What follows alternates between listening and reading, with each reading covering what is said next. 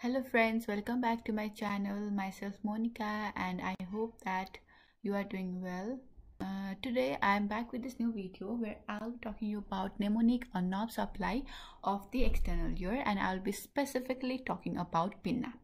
So let's get started. At first we'll just look surfacely. Okay, what are the areas where it's been supplied?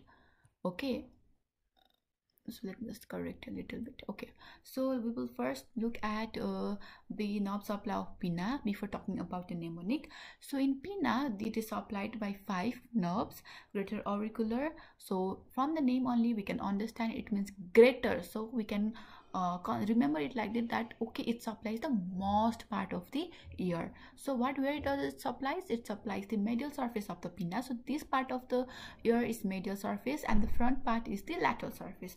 So most of the medial surface of the pinna and only the posterior part of the lateral surface is supplied by greater auricular.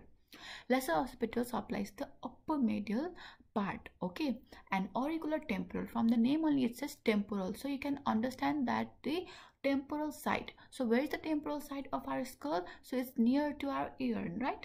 So that's why, so part that is near to our temporal part of the skull, which is this tragus, crux of helix and the adjacent part of the helix, these are supplied by auricular temporal.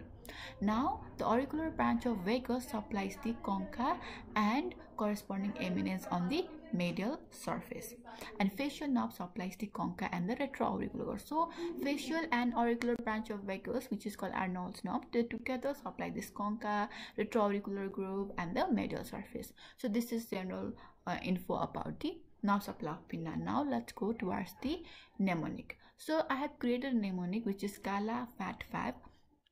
So why I have created is this one is because so our cheeks, okay, they are very near to our ear also, and we all like choppy cheeks. So keeping that in mind, I have created this Gala. Gala means gal or gala, okay, in English it's cheeks, and fat means choppy, so you can I have replaced that choppy with fat, and fab means favorite. So choppy, gala means choppy cheeks, favorite. Okay, so GA means greater auricular, LE means lesser occipital, F means facial knob, AT means auricular temporal, and AV, okay, this AV means auricular branch of the vagus. So whenever it comes about the knob supply of pinna, you can remember it's close to cheeks. So gala, fat and fab, it's very easy. 2-3 times just speak it loud and then you will remember it, and this is where you will get to know where are the knobs supply.